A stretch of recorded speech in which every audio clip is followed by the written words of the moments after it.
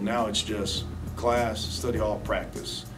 Practice takes up a big chunk of their day when you start thinking about video and stretching and whatever the case may be. So their days have been simplified, and hopefully now they can focus in on getting better every day. The expectations that I have inside our program are a lot higher than what anyone else could ever put on us.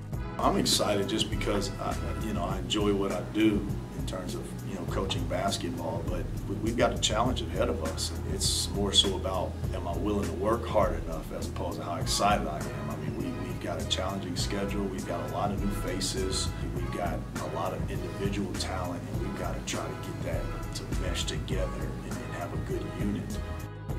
We got a lot of work to do.